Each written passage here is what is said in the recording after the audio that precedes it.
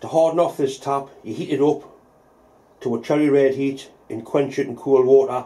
That makes it really hard, what they call glass hard, virtually brittle, and then we'll temper it back to a straw colour, which is ideal for metal cutting taps. We'll get some warmth into it.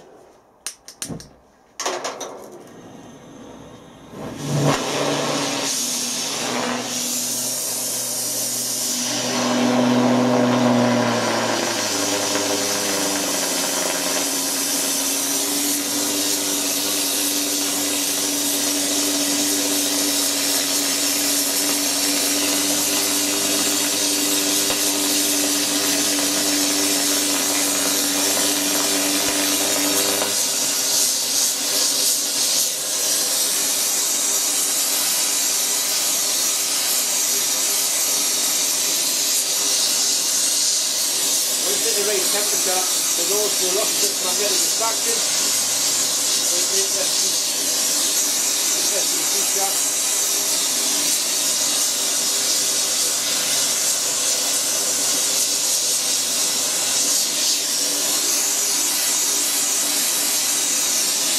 It's very near now.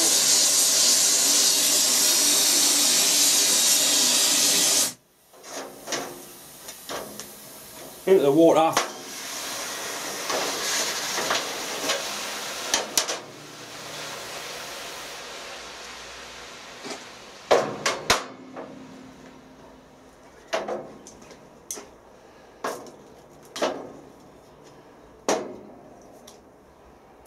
Right, so that now it'll be in a fully hardened state. You'll not be able to mark that with a file.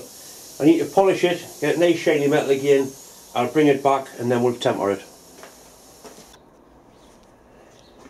Right, I've got a file here and you can see the file is just sliding over it. That really is hard now to the point of being brittle. Right, I've got it cleaned up so it's nice and shiny on the end. I don't know how well the camera will pick it up. We need to heat this up till it goes a straw colour. It'll go blue and various colours, and the last one will be a straw. I think it's about 400 degrees Fahrenheit. That then is quenched ideally in whale oil or sperm oil, but I'm afraid 1040 will have to do. So we'll play the heater on the bottom here and we'll watch the colours come up, right temperature, into the oil. And this actually softens it or tempers it. Nice gentle flame this time.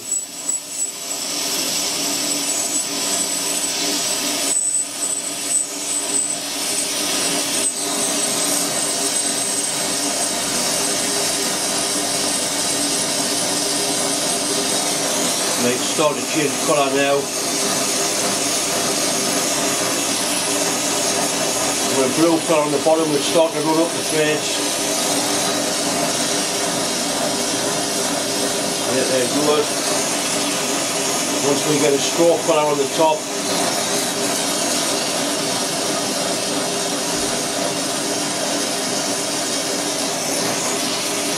getting very near now. Right, top blue, beautiful blue colour. Then it'll go a straw colour, which is just about there.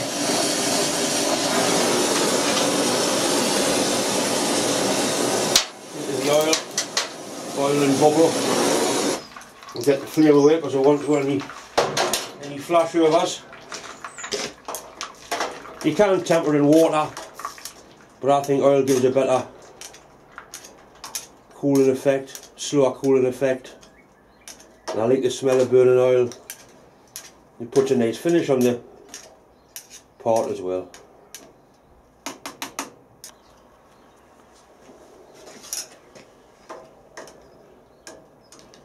How thin that oil's going with the heat.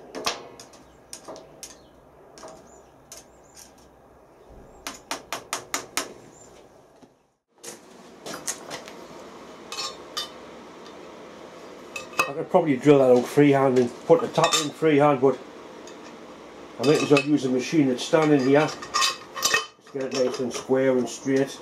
Put some spacers onto there.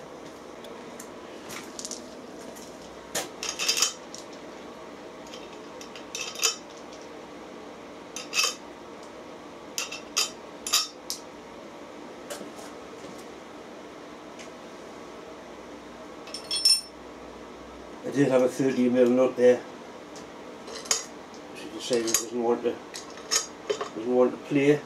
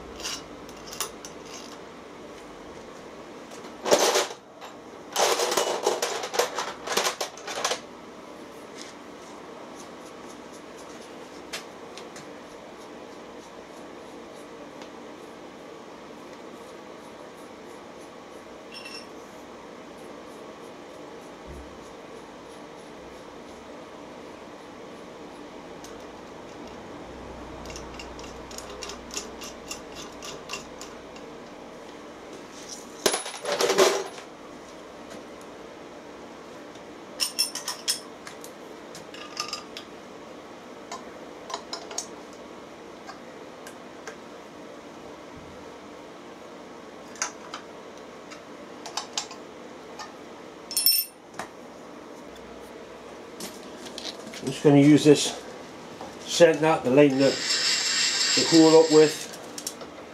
Nothing too complicated.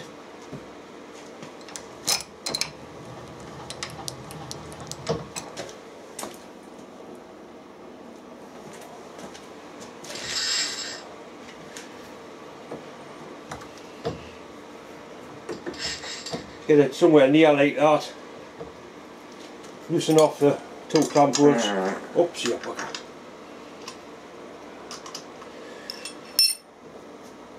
Right, and that's going to line it up. Get them back up.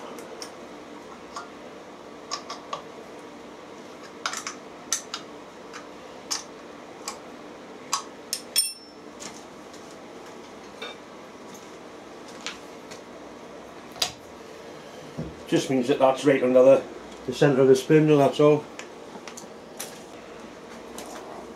And we'll lock the table off at that as best we can with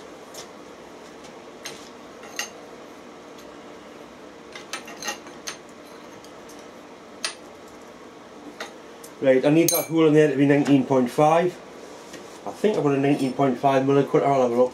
Right, I've got an imperial drill here which measures at 19.4. I'm sure that's going to be near enough for what it's going to be doing.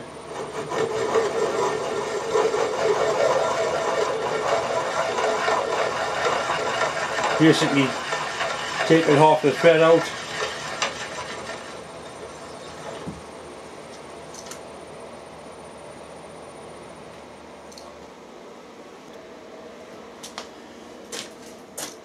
Right, I did machine two flats on the tap before I hardened it.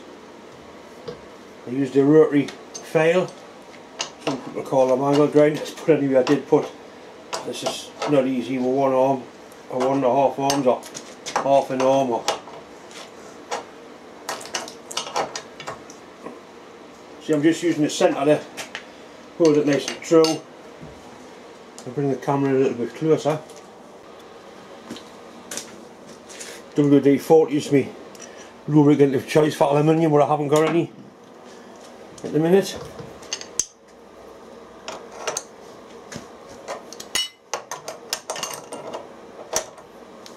It's not easy.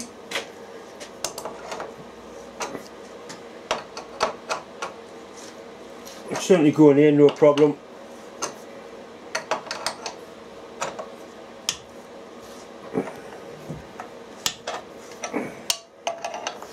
Cutting quite a nice thread actually. Feels good. I'll try some of the Martians. Whatever, Martians blood, the green anchor, that's normally pretty good. Right, John, you're a sloppy bastard when you start.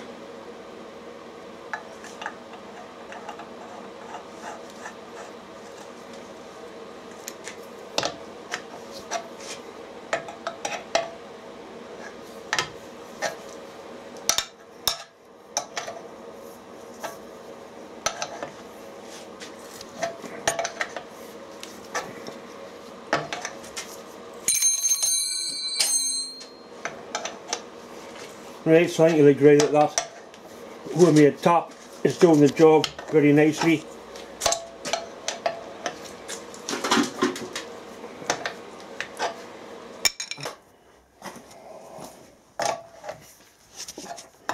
The threads are a little bit on the tight side, but it certainly isn't going to give any problems. Right.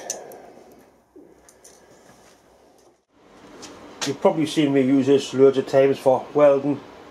It's just a big pipe flange with a car wheel bearing on the bottom of it. Often I put a chuck in the centre as well. You put round things in and you get a better weld. I've always wanted to motorise it, or make a motorised welding table that I can use horizontal 45 degrees and up in vertical. I'll probably use that chuck with a smaller plate, possibly an 8-inch plate. So over the years, or over the last year or so anyway, I've been collecting various bits and pieces. One of the first things I got was a 12 volt DC motor. It's a windscreen wiper motor, worm gear, quite a nice reduction drive on it. To go along with that, I bought a speed controller off eBay. 12 volt 30 amp, sorry 24 volt 30 amp speed controller. It wasn't a great lot of money when you think what you're getting. It also came with a little plastic container for it as well, a little plastic box. I'll couple this up and show you it in action.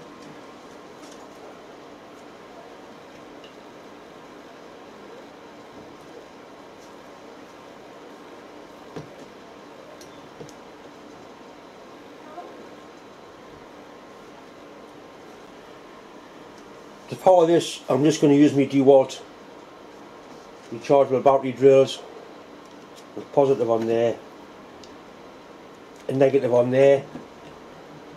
It's got an off position and it is variable speed. This probably runs slow enough as it is, but I will need a much better bearing to support the weight of the chuck and the weight of the table. I'll put some on there so you can get a better idea of how it's. And that's as slow as it goes. That's still too fast for a TIG weld. Obviously it goes up from there. Disconnect the battery so we don't get any excitement. Right, the other thing I've got, actually got this off Bob. It's a right angle drive, a reduction drive. Shaft goes into there, and that's, I think it was a 10-to-1 reduction. So I'll be able to use this, mount this into a case somehow, faceplate a chuck on there, and then drive it, and adapter plate, and drive it off the end of the 12 volt wiper motor. Just got to find a, take this apart and take this out and see if I can machine a shoulder on or make a new shaft for it, just so I can convert it to that size with a key on it, and that'll go onto there like that. So it's a nice little project, no riding and tearing on because my arms are absolutely aching now. I'll try and get a little bit of this done this week and hopefully get some video.